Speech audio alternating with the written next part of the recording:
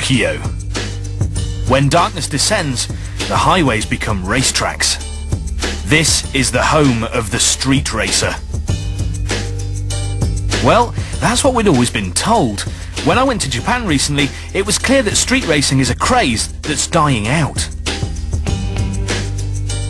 The truth is, it peaked about 10 years ago, so we wanted to find out what's replacing it. We'd had a tip-off that a motorway rest area called Daikoku Fotu was a good place to head for, where gangs of car-crazy kids supposedly gathered underneath the elevated highways. What follows is an account of that bizarre Friday night we spent in a Tokyo service station.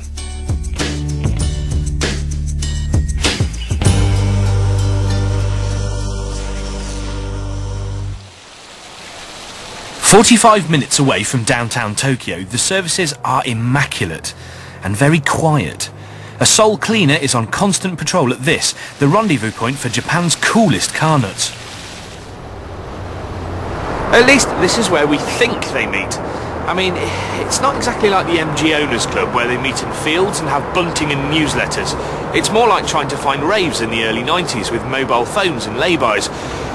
It's currently about 8:15 and all we've got turned up so far, well, there's a few MPVs and a small Honda called the Vans.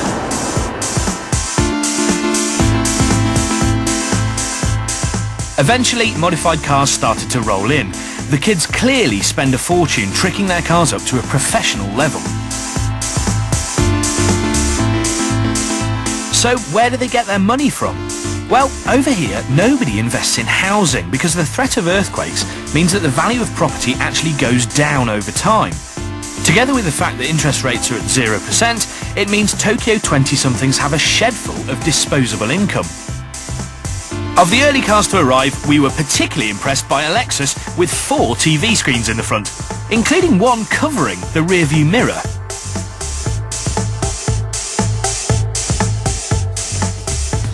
Alright, we've got a van turned up and it appears to have some sort of mobile DJ in it.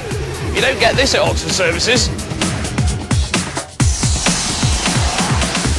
Yes, a man had literally turned his van into an enormous speaker, backed up to the shop fronts, which were still open by the way, and commenced a full-on 2-hour DJ set.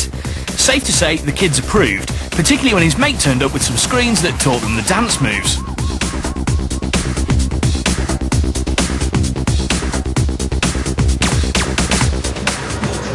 The director keeps trying to make me go and dance with them, but they're rubbish!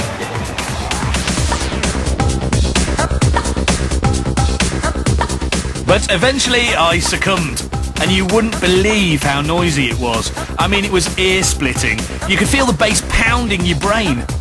And then it got really silly.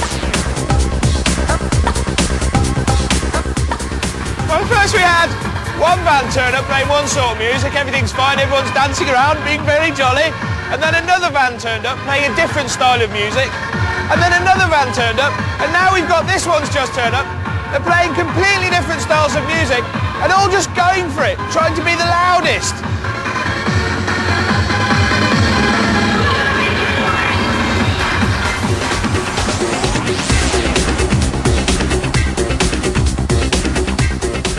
When it came to vans full of speakers though, there was a clear winner.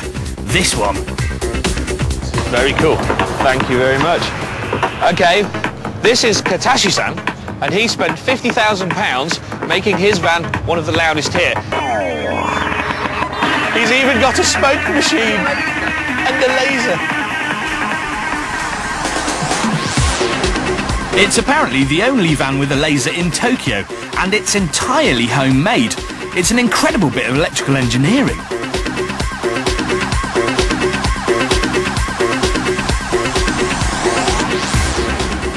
At about the time I was getting ready for bed, the party really hotted up.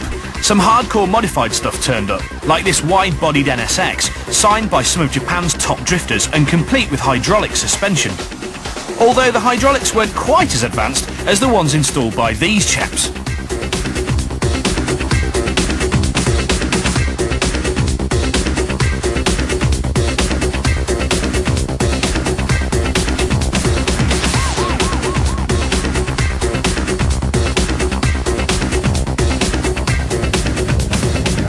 This guy here is... Ooh.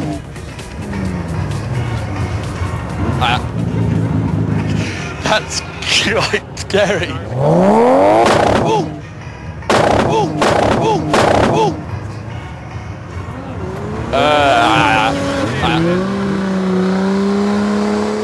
Up until this point, everything had been quite well behaved, but then just a little bit of motoring hooliganism crept in.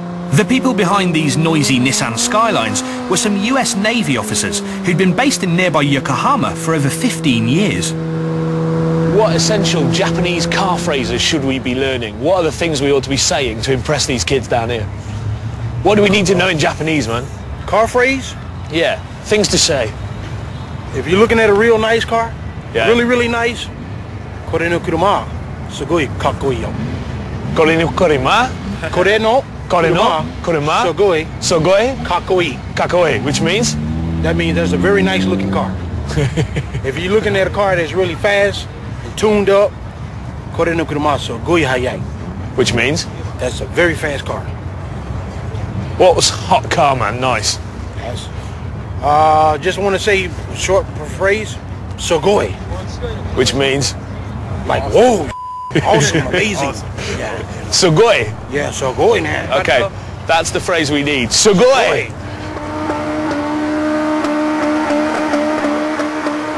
One man who was clearly sugoi was the owner of this old Toyota Corolla. He assured us his race spec engine didn't mind bouncing off the rev limiter. And then he assured us again.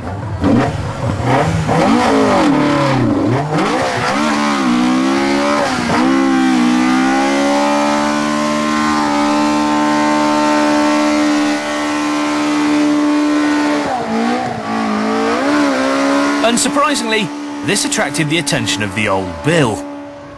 It's gone kind of quiet, mainly because the police have turned up and everyone's got a bit scared. I think they're coming to shut it down. In fact, in a typically polite Japanese way, all it took was one slow lap by a single police car to persuade the partygoers to pack it all in. Daikoku Fotu had escaped with a few scars, and we went away knowing that street racing has basically been replaced by car parties.